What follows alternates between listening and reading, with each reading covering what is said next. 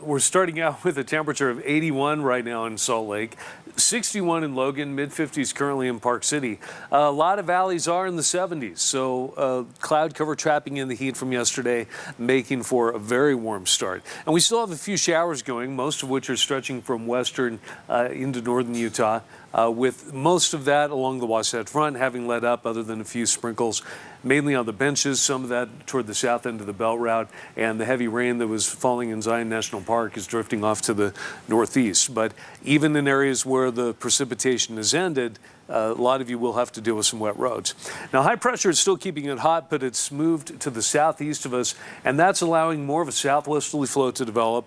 That pulls even more moisture in and brings another chance of showers and thunderstorms today across the majority of the state, although in the far north and in the far west, kind of on the edge of where we're expecting those thunderstorms, we might get gusty winds and not a lot in the way of rainfall, but any of the storms could potentially bring some heavy rain. The best chance of that will be over the southeast, mainly east of I-15 and south of Highway 6.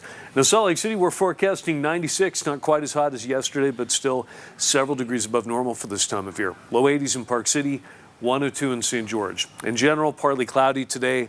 Morning sprinkles kind of taper off, and then this afternoon and evening we'll get a chance of isolated to scattered showers and thunderstorms. And again, any of those could potentially bring some heavy rain and gusty winds. So if you have outdoor plans, make sure that you've got some shelter nearby.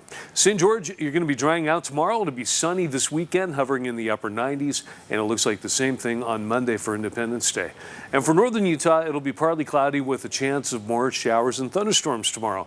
Pretty much a repeat of today, but dry air moves in on Friday. It'll become sunny this weekend with temperatures still hovering in the mid to upper 90s. In fact, on the 4th of July, sunny with a high of 94 degrees.